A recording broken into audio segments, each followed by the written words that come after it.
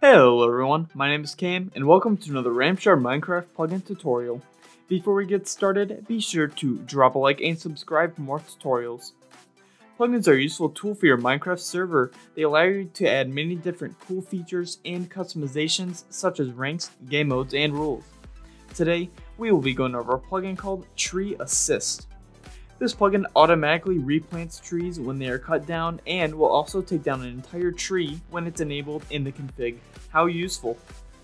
Starting out, make sure you install the plugin first. If you don't know how, look to the top right for the iCard on how to install plugins.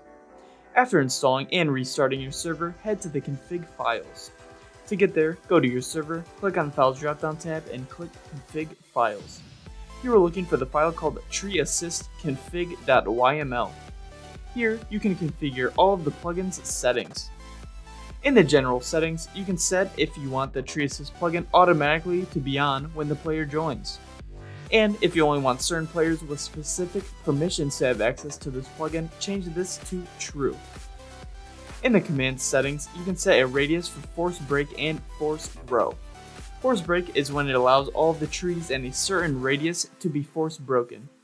And force grow auto plants saplings in a radius you specify. Note, the max radius for both of these is 30 blocks. In the automatic destruction settings, you can enable the whole tree to get destroyed when cut, and you can also make the animation realistic if you set this to true. The plugin settings is if you have a jobs plugin installed and want it to count towards a player's job. And in the world settings, you can restrict certain worlds to not incorporate the plugin. After configuring your settings, restart and join your server. Once joined, there are multiple commands you can use in-game, so we will go through some of them. If you type the command \treeassist toggle, this lets a player turn auto destruction on or off. If you type \treeassist global, this turns the plugin on or off for everyone on the server. To reload the plugin's config, type the command \treeassist reload.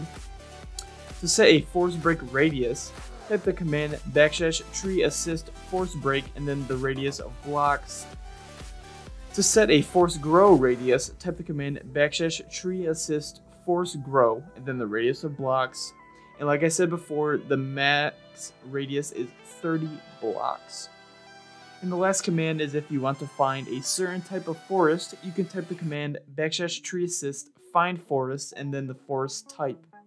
The valid forest types are acacia, birch, dark oak, oak, jungle, spruce, and mushroom. And that is what this plugin has to offer. If you have any more questions, we will leave the plugin page in the description. That is how you can incorporate the Tree Assist plugin on your Minecraft server. Thanks for watching.